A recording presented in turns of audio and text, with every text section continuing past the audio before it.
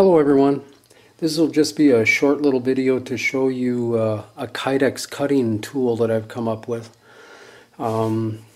It's a omni-grid quilters rule that I've hacked to add a piece of aluminum edging on so that it can work as a square.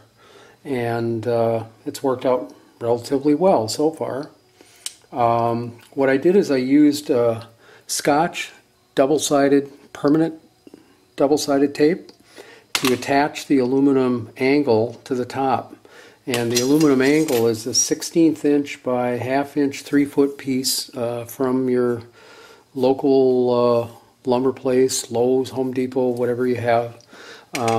Cut down to be 1/4 inch from the edges of the rule, and then I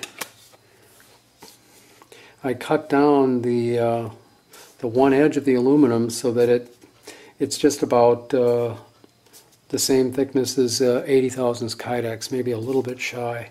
So it'll work for 60, 80, and 90 thousandths Kydex. You could use a Dremel tool, pretty much anything. If you work at it, you could do it with the file. Wouldn't be that hard. Make a rough cut first and then just finish it up with a file and use your Kydex as a guide. It should work out well. I'm fortunate enough to have metalworking tools, so it was pretty easy for me. But it's worked out really well. I did have to add a piece of the permanent double-sided tape to the back here to give it a little grip, because it was a little too skitsy when you would line up. If you weren't holding it down exactly right, it would want to tail out on you by the time you got done with the cut. But now basically all you do is line up to the one line on your cutting mat, figure out where you want an 8.5 inch piece, line up tight, hold down, make your cut, done deal. Real nice for making square cuts and leaving your bigger blank square, and you don't have to worry about whether you're cutting diagonally. And basically the other one that I used, this is the go-to rule, just a cork-backed stainless steel rule.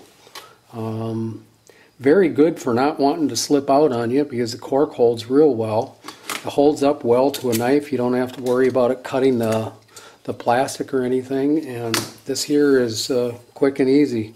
So if you don't want to go through the trouble of making one of these other fancy squares, this stainless steel rule works really well. So that's it. Just a little quickie on this omni-grid. I got it at Michael's.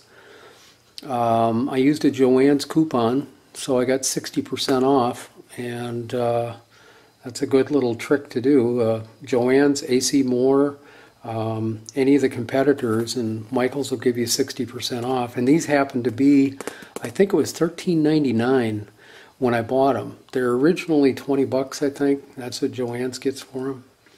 So if you can score one at Michael's on a 60% off, it'll cost you like $5.50 bucks. So pretty sweet deal. Anyway, hope you enjoyed that, and check back soon. Talk to you later.